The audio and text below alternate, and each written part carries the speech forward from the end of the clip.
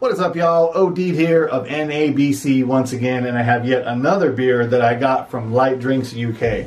Although I grabbed this one from an overseas website. This is from Brooklyn. This is Brooklyn Brewery's Special Effects Hoppy Lager. One thing I will say, it has a very cool label. I like it. Let's get it cracked open. Also, apparently this is now available in the States in cans. I've seen it on the internet, but not in person yet.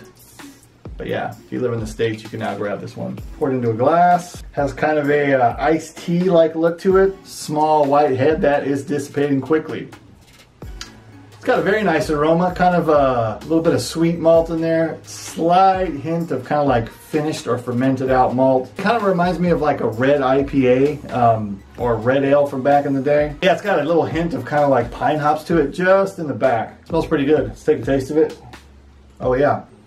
I actually like that a lot. That is really good. Yet again, as I said earlier, kind of reminds me of those red IPAs. You don't see a lot of those these days, but it seems like something that people can really like capture in the non-alcoholic beer world. And I believe that this Brooklyn beer here did it really well. Very clean, very smooth. You get some nice malt to it, a little bit of like hoppy finish on it. Yeah, it's very good, very nice. Oh yeah, that is really good. I will definitely be buying this when I see it for sure, so I can try it out again. All right, my name is Oded, and I am out. Peace.